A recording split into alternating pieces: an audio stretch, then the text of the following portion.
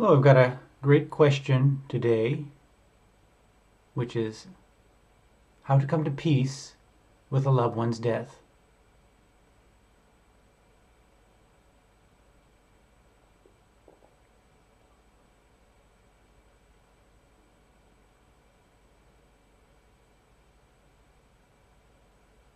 The first step to coming to peace with death is to come to peace with life. When we live life authentically, truly authentically, fully, without holding on to anything, we become masters of death in a way. Because to truly flow with life, something new must enter in and something old must leave. The consciousness, the mind. Old belief systems must die. And this is a constant practice for the physical death. If we are bound up in our identifications and what we believe to be true,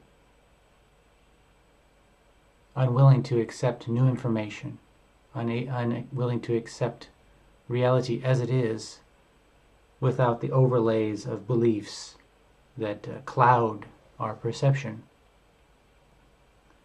we're unable to engage fully in life.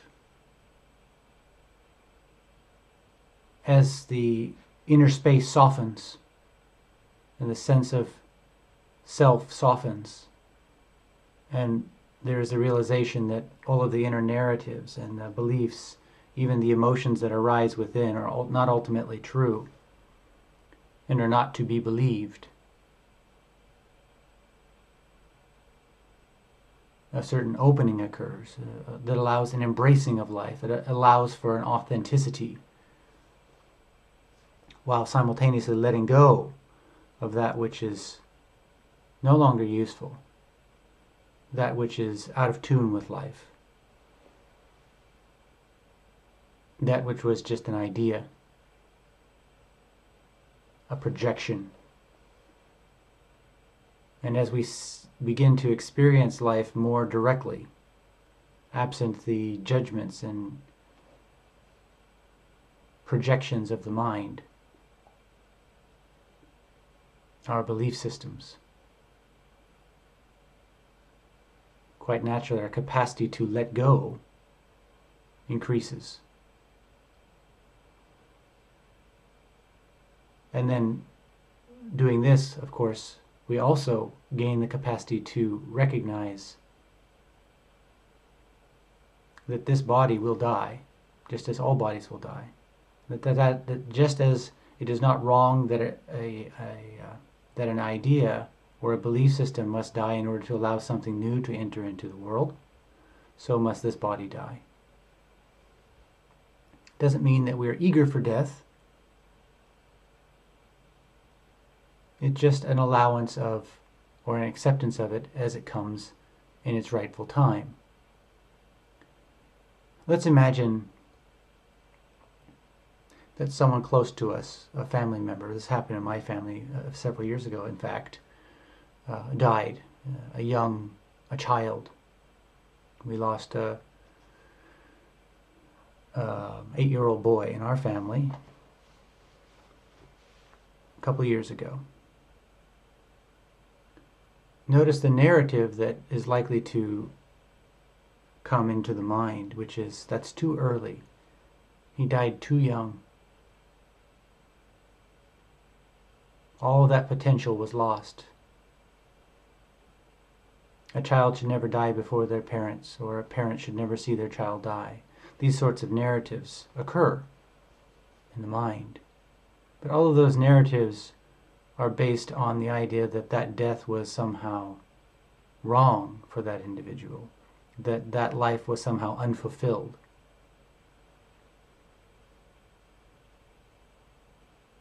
It is possible to live a completely fulfilled life in a matter of a few years. Longer is not better. If one is able to love completely and embrace life completely, it is sufficient. Longer is not better. And so we allow those projections to to soften, to fade, realizing that they are false judgments. They are not helpful. And then we can truly appreciate the life of the individual.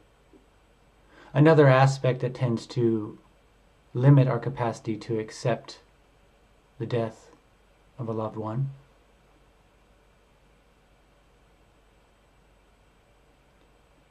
is our own codependence upon the relationship. You might notice, I've noticed this many times, that some people will feel more suffering as a result of the death of a pet than they do of a family member. And that's because their emotional relationship with that pet was so bound up. They don't have a healthy relationship with the humans. Their relationship with the pet became a very emotional, a kind of emotional crutch. So when the pet dies, they suffer a lot because they have no one else with whom they can express that unconditioned affection. Note, I did not say unconditioned love, unconditioned affection.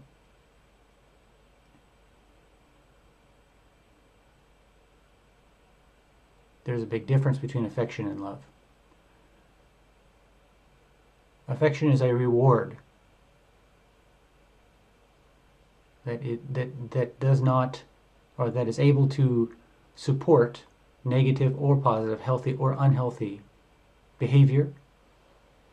If you give affection to a human being, a child, when they're misbehaving, they will misbehave even more. So many of our relationships, there's some kind of dependency in that relationship, exclusive to that relationship. And so when the individual dies, we don't know what to do. We have no place to replace, we have no one else with which we can replace that emotional conduit. What it really means is that our relationships as a whole have not been healthy, and that we have not been expressing ourselves truly authentically, nor have we allowed others to express truly authentically. It's a codependent relationship. It's a clinging. I remember at some point in my life, when I was a young man, I was, of course, very interested to date somebody, to get to, this would be, I guess, my teens, prior to a suicidal state. I was very interested in dating girls and hoping that someone would be interested in me. And then after I went through that and I had a kind of awakening, I got through that suicidal state, I had a kind of awakening, and then a further awakening at about age 22. And suddenly the opposite started happening, and women started to become interested in me. I wasn't so interested anymore. Some of them started to become rather clingy, that they really wanted to hold on, and so I just would not allow them to get their nails in, so to speak. That's an unhealthy relationship. Were I to have responded to that, that would turn into a very toxic relationship. A very unhealthy relationship. So love is not desperate, and true love allows the best good for the other person. It supports the best good of the other person, even if that best good means the other person should leave. It's better for them to move on.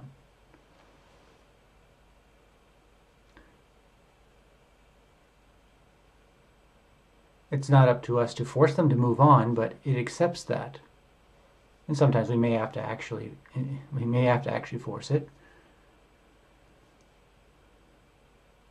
Clingy love is about what feels good for us. That's very conditioned, and it's not really love at all. And so once we start to really trust in that, in a larger love, we become, in a way, quite larger and capable of moving forward in life without clinging. It creates a kind of strength that is not, there's no falseness to it. It's not pride. It is doing that which supports the health of all persons, the earth, everything. That includes this person. There's no exclusion to it. And as we trust ever more in the awakening process, ever more in this kind of love, ever more in our capacity to handle life, whatever it may bring, even unto death, the clinginess drops away ever more. The sense of self drops away ever more. And there's a broadness that accepts even death, that can be even happy in death. Doesn't mean there won't be some layers of sadness. If there is, express that authentically too. There should be no artifice, no lie. If there is sadness that arises, so be it. Be honest and admit there is sadness. In this kind of broadness, I remember our dog passed away a couple years ago. And we had her name was Satori, means enlightenment. We had her for 13 years, if I recall. She was a sort of an offshoot of a German Shepherd. Beautiful long hair, very strong personality. She was definitely an alpha type dog. Really, really good dog though.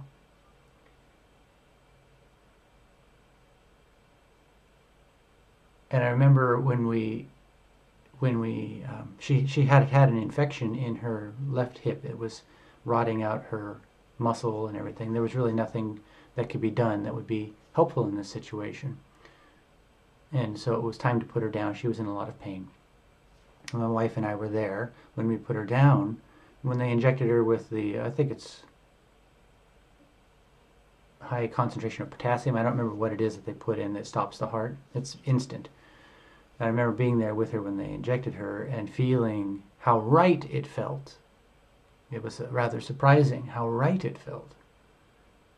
And how I also felt she agreed. She knew what was going on. That's what I felt. Maybe that's a projection. Or maybe that's a reality. But I remember the feeling of rightness was so strong. And so there wasn't sadness. But when we took her home, and we dug a grave for her and we buried her, when I put the last shovel full of dirt over her, we covered up the body, and the last thing showing was her beautiful fluffy face. Put the last shovel full over the face, then I cried. And it was the recognition that that was the last time I would see that beautiful face. There was no wrongness in that.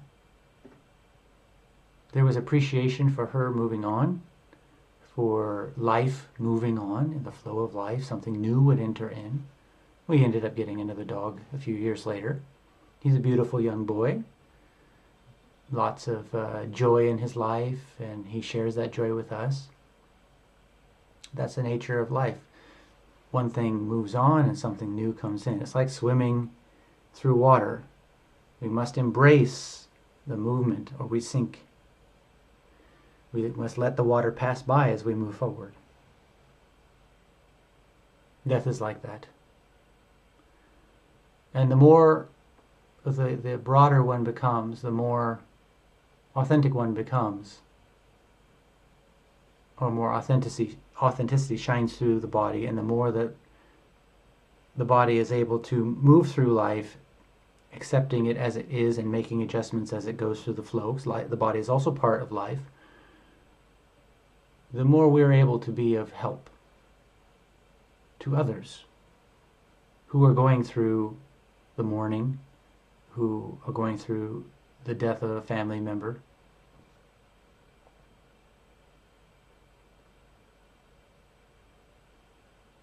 And that's very, very important, because many people will fall apart when they have undigested relationship issues, when they have undigested issues with death and life, when they have regrets and they fall apart and they're dysfunctional. They may be highly aggressive at that time.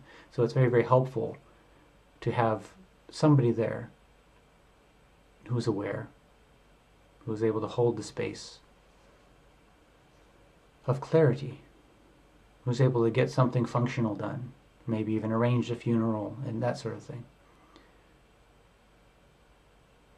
So it's very, very helpful to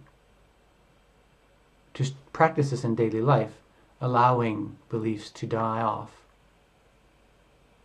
and accepting life as it is, as it comes. I hope that helps. If you have any questions, if you'd like any clarification on this, you can write a question in the comments section, or you can email me. I have a link below. Those who find these videos helpful, if you'd like to make a donation, there's a link below where you can do that, and it'd be much appreciated. Thank you so much. Some individuals would be interested in a conversation via YouTube. I call this public mentoring.